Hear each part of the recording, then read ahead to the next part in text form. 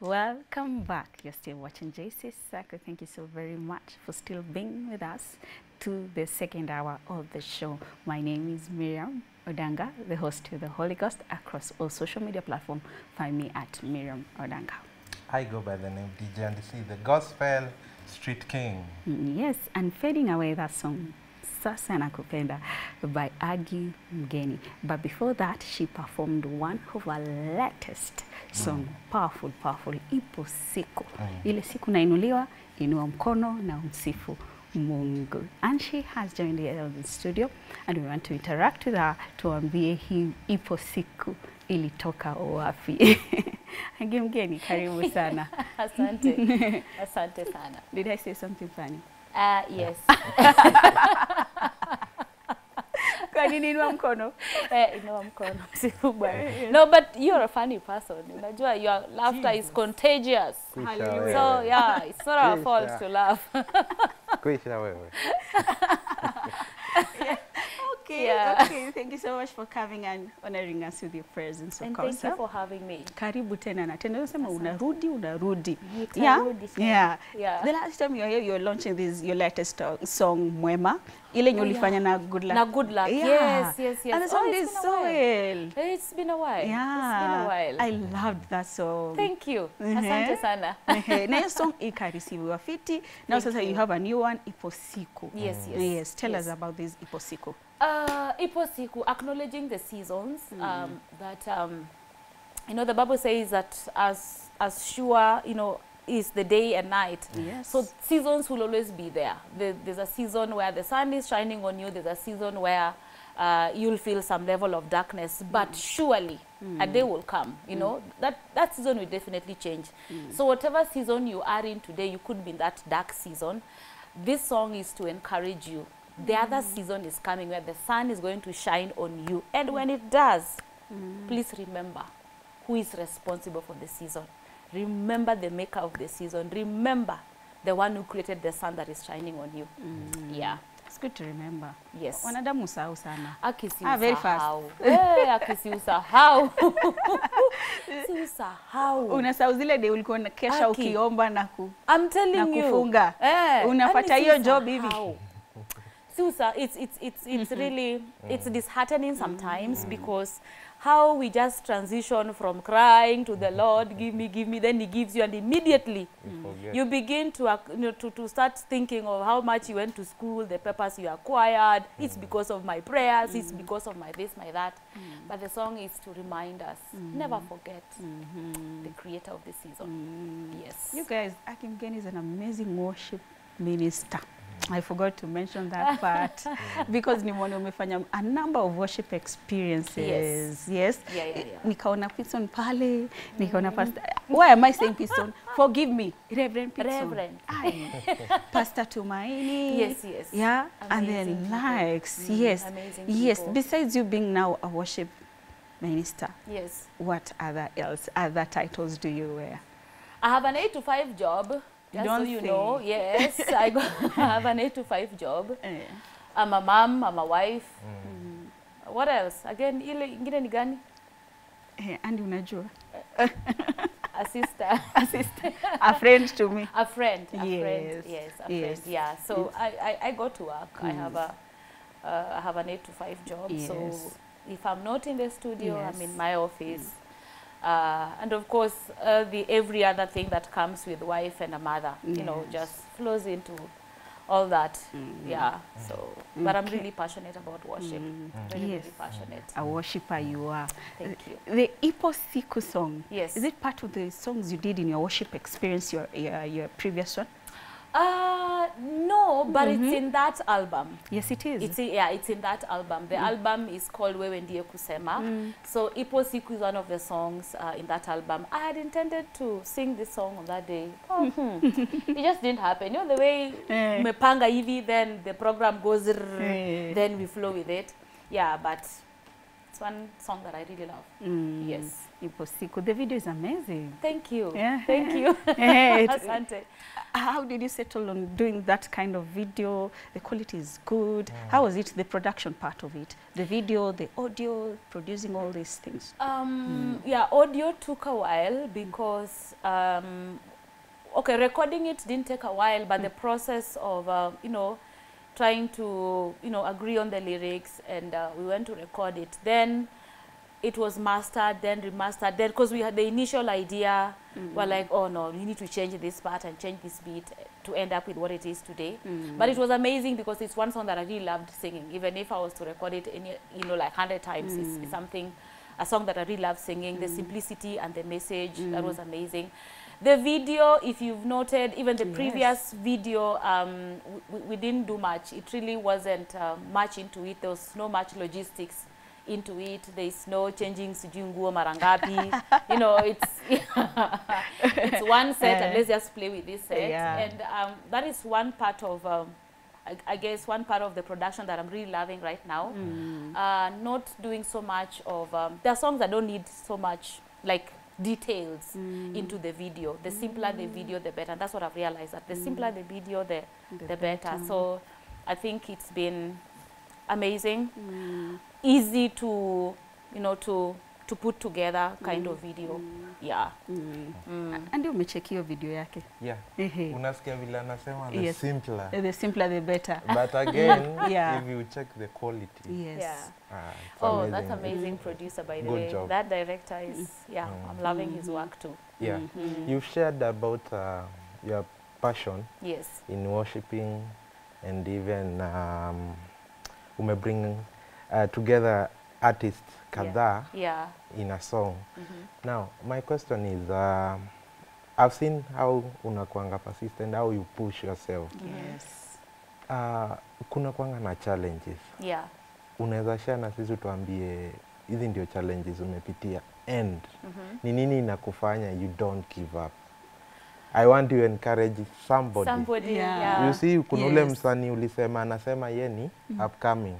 Hao sasa ndio tunatarget because they are not upcoming. They are rising. I love what you said there. They are rising stars. They are rising stars. Watu wasijiite hapo upcoming. They are rising stars. I think there are many challenges in the industry, in terms of production, audio production, even in songwriting. And I will tell you, one of the reasons why, or one of the challenges that led me into incorporating other ministers of the gospel in terms of collabos and all, was because my own writing seemed to have been on, you know, like on a straight line, because I'm like, this is my style and I will stick to it. Yet at the same time, I desire uniqueness, I desire variety. I want to offer more than what, you know.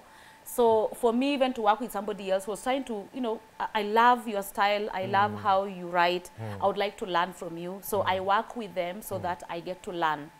Even when I worked with Pitson, I've worked with Tumaini, I've worked with Solomon, it's because I love the variety that I don't have. So can I work with you so that I learn something from you? So that is one challenge that we find mostly in writing, because if you restrict yourself to your own style, you will miss the variety that people are looking for. Before you know it, people are so used to, ukisikia tu ni Agie Mugani line, you know, they expect you to be on this straight line, you know. But when you know, get something new here, you also offer something unique, and, you know. So songwriting is a big challenge, and I would like to encourage the rising stars, don't be afraid to ask help when you know you need it, or you have, you know somebody who has something that you don't have. Don't be afraid to ask for help. Of course, production is very costly. Is it audio? You're looking for good quality, you'll pay for it. So financial strains are there, and trust God. Wherever God leads you, He will provide. And you won't, I mean, you cost us 1 or 2 people who are willing to support you in the journey, contribute to your production and all. Identifying a good producer, you know, identifying a good director, you know, to help you with video production. And because I know people also want quality, you know, and sometimes we can't offer the quality that is up to the market standard because of financially we are not, you know, we are not there yet, but we are getting there yet. And of course, I think the biggest challenge is having to deal with all these temptations out there, oh, sijui nitakufanyia, ukinifanyia hivi, I can do this for you. You know, those two shortcuts that happen. And they're also there in ministry. Yeah. And people think that, you know, hapa ni watu wameokoka, speaking in tongues, they can't cut corners. Demon chasing. You know. Demon chasing people. Yes. So you can't cut corners. Exactly. And for that, I mean, just have a strong relationship with God and know the God who has called you. And stick there. And yeah, just choose not to cut corners. God has a way of making a way for you. Wow. Yeah. I like the way she has brought in cutting corners. Akanipeleka tumbio kwa discussion yetu. The way we are talking about you being the temple of the Holy Spirit, you know, according to 1 Corinthians pale 6 inatuambia we are the temple of the Holy Spirit. But you as a believer, you as a young person, Agie, I'm assuring you, our generation and our parents' generation is totally different. So story of purity, ngori. But you as a young person, you as a worshipper, you as a church person, you as a youth there, how do you remain pure? How do you remain being the temple of the Holy Spirit? One of the things I've learned is saturating myself with the Word of God. And this I learned from the worship leader in my church, Rebecca Dawn. And this is what she was saying, that just saturate yourself with the Word. Just read the Word of God. You don't have to get a rema every time you read, but just read it as a storybook, but read it anyway. Whatever you have read, the Word of God will always find its way in you to mold you, to correct you, to rebuke you, you know, and deliver you. Just read, saturate yourself with the Word of God. And I've learned to really pick on that one, that I read every day. Even if I'm reading 3 chapters a day, I'll read it. Whether it's making sense, who begot who, the son of who, you know, all that. Nitaisoma too. Because at the end of the day, I need a word deep in me that in times of trouble or in times of when I'm just in the middle of, you know, nothing or faced with a challenge, that word that I read, it is already embedded somewhere in my spirit. It will sort me out. And the Bible says in Psalms that how can a young man keep his ways pure? You know, it's abiding, sticking with God, choosing God, you know, always there. And when you saturate yourself with God's word, you'll always find yourself choosing God. You'll always find yourself, whether you intentionally, you know, thought about it or not. But as long as you have saturated yourself with God's word, you'll always find yourself choosing God. So in the midst of all these temptations and we are constantly dealing with, and as a worship leader, self-control is there's a demon, you know. It's crazy. It's crazy. Na targeting worshippers. Tuongee ukweli. And it's true. It is true. And we know the demons that we have to fight on a daily basis. And you have to, you know, just know that these are the challenges I must deal with on a daily basis, and saturate yourself with God's word to help you deal with those. It's not very easy, by the way. And people think, oh, and it's not just the young people. As you said, our mother's generation, it was different. But now this generation, they're exposed to so much information, so much bad things, you know. It's just easily available. Not like us, you had to really struggle to get the ugly content. Now it is easily available. So even for the young people today, just saturate yourself with God's word. Just read your Bible. Because, you know, our research was released that Kenyans don't spend most of our time in the internet. We were ranked number 1. Kwanza sasa vile shule zimefunga. Number 1, but I like what you said. Tujipigia makofi hapo. Oh Lord help us. Tujipigia makofi aje. Carry the shame, the embarrassment. I'm telling you, it's embarrassing. Tumeshinda hadi US. Tumeshinda wale wa majuu. Wale wako na internet everywhere. Tumewashinda.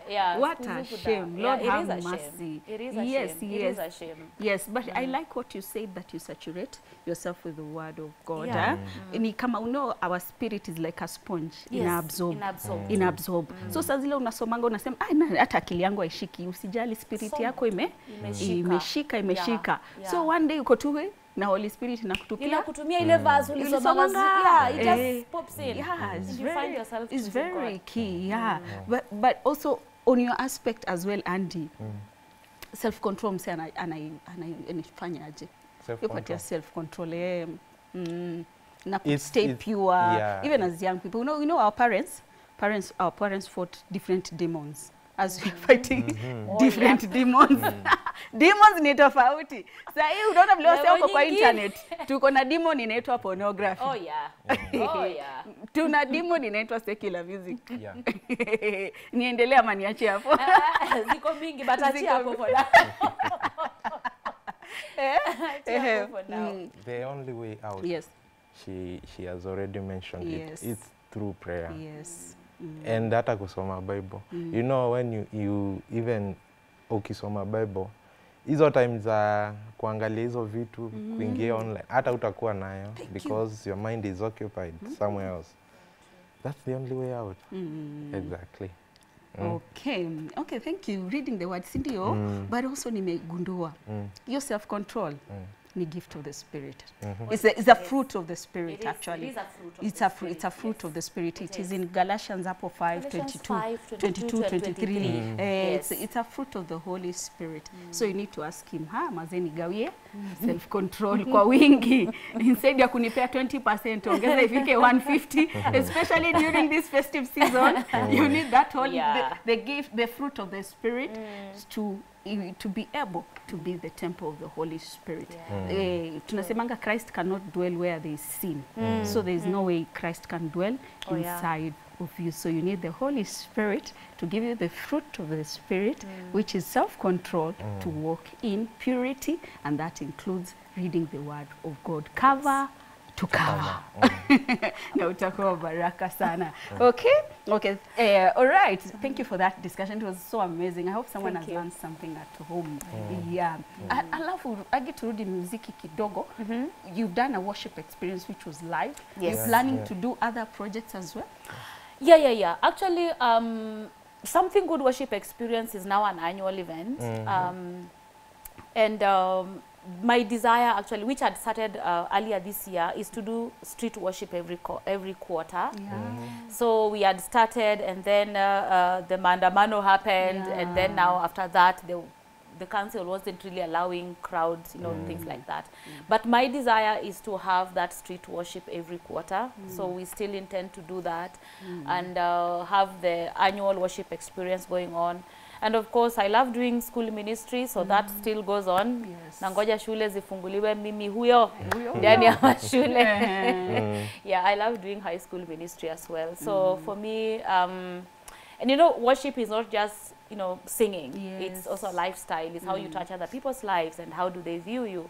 So my desire is to represent Christ in every way possible I can, in my workplace, on the streets, in schools, everywhere. Yeah. So expect much more. Yeah, amazing. Can people chill and wait for all these details?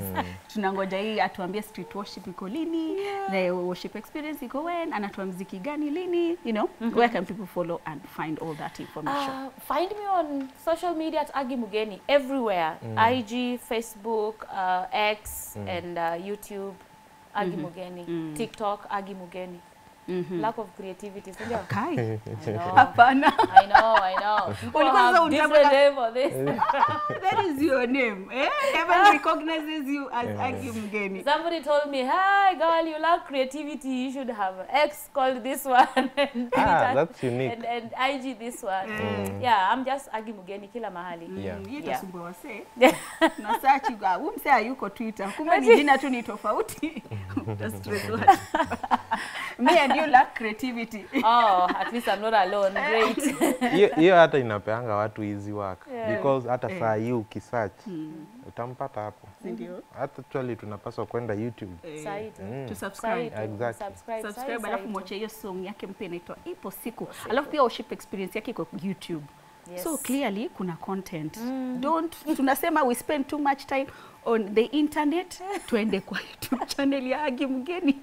Tumfollow, to subscribe na to watch all that content. Alafu utakuwa wa baraka sana. Greetings leo. Tuma salamu mama. Hey, wacha nitume salamu kwa mluya wangu. Kai. Mr. Mugs. I salute you.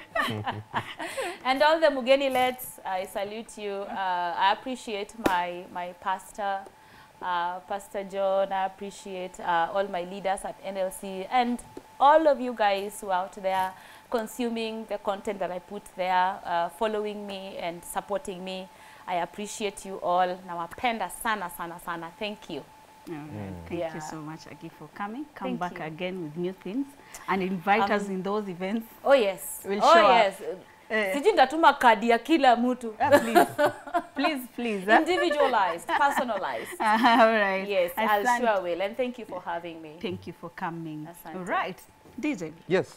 Anachezea tena, una perform tena ipo siku. Ipo siku. All right. Yeah. Take it away, DJ. All right.